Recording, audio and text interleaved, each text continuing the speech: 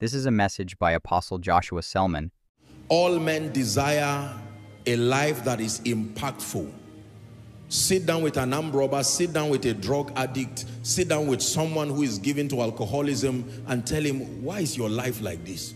If he's not under that influence, he will talk to you sincerely. He will say, even me, it's not like I really like this thing. So as stubborn as they are, something within them is crying to make meaning with their lives. That's why you can give them a job now and say, okay, I will give you 100 naira, fix these blocks. And they will do it because something within them wants their lives to count.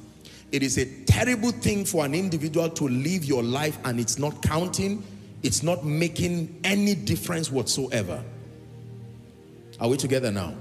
Very, very important. When these factors are at work in your life, you will be a very fulfilled person. I taught you in the series, What Seekest Thou, that the only gift you can give yourself is fulfillment. Success is not your gift. Success comes by you serving others. But the only thing you can give yourself is called fulfillment. It is the satisfaction that comes from knowing that you have lived or are living your life effectively, serving the purposes of the kingdom and being a blessing to humanity. We call it fulfillment. It's an art.